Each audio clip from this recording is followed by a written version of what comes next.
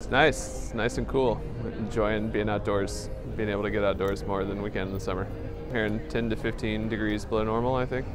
In Phoenix, you get a little bit more extremes, right? So in LA, it's a little bit more temperate right now. It stays a little more temperate in the summer too. Like a lot of things about the desert, I don't like the summers too much.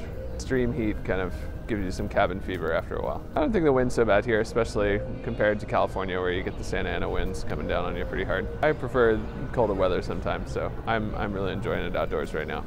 I like to hike and get out in the desert and things that are almost impossible to do in the summer.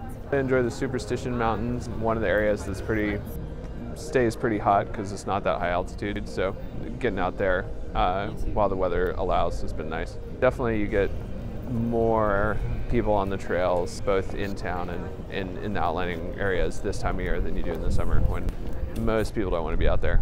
The kind of snowbirds take over Phoenix for a few months here, and then the spring break crowds can be pretty annoying. It won't be too long before they're all gone again. Some rude awakenings for the spring break crowd, but still warmer than it is in Chicago, so I guess they're getting a good deal.